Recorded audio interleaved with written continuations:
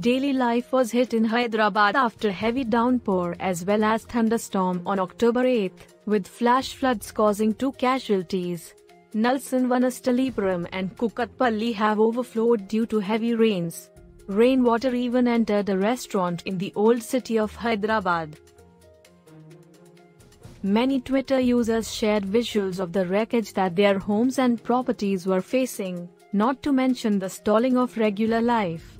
Soon, the microblogging platform was flooded with clips of rain and waterlogging, with Hyderabad rains trending at one point.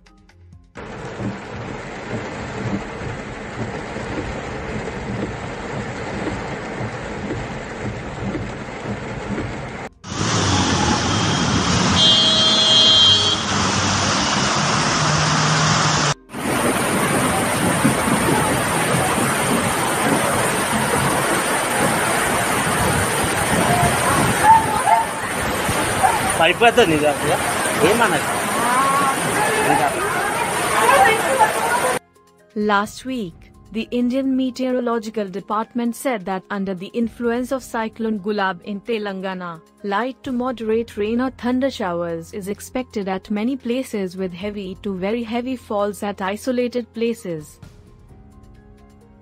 Thereafter, light to moderate rain or thunder showers is expected at many places with heavy rain at isolated places. Stay connected with news for more updates. News Desk.